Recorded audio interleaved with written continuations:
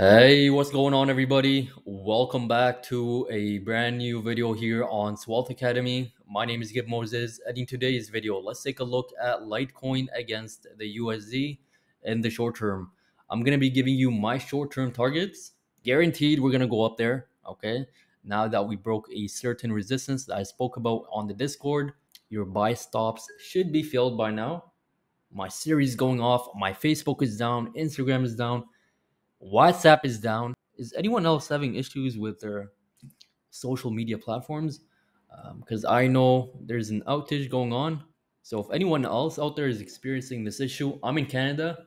I'm having this issue. I can't log into my Facebook and Instagram. This might be their way of causing a correction in these social media platforms because they're basically reaching levels right now of major resistance levels where they need a correction to the downside. This might be their narrative for the outline in the news, why social media is going down for a correction because they had an outage, stuff like that. Okay, we'll cover that more later on with our next videos when I do Facebook and Instagram analysis. Let's now focus on Litecoin. Okay. All right, so without further ado, let's get straight into the video. I'm going to start off by looking at today's total market cap. We're currently sitting at 2.15 trillion. We're up 0.75. Bitcoin is up 0.80. Ethereum down 1.59. XRP down 3%. And Litecoin down 3.80%. So speaking of Litecoin, where is my next target for Litecoin? Let's find out.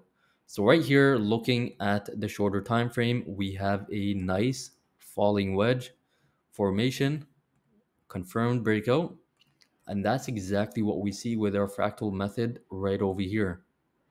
And how do you measure your target? Pretty self-explanatory. You take from top or from bottom to top, and you drag this all the way to the breakout, which gives you the next target.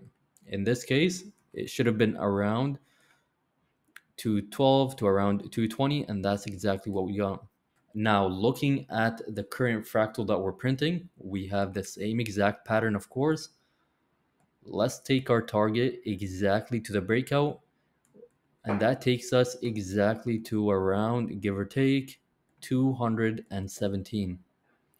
Let's not only rely on this pattern method. I want to see our fractal method. See, series going off randomly. I don't know if it's Arkish. You know what? Let me turn this off. So what I'm gonna do next is I'm gonna take my fib levels, measure from top to bottom, and that gives us our 1272 fib level, which has some confluence with our 186 for our local wave. Okay. So I'm getting a lot of confluence around 211 to approximately $220 for our next target. How long is it going to take? That's something up to the algorithm to decide. It might take a week, it might be this week, next week. That's something that we're going to find out. But something that we do know for sure is our next target is around $211 to approximately $220. All right. So that's my next zone for taking profit. This is a short-term swing trade. If I have any further updates, I'm going to hop on the Discord and let you guys know. Without further ado, I hope you guys enjoyed this video. I'll see you in tomorrow's video.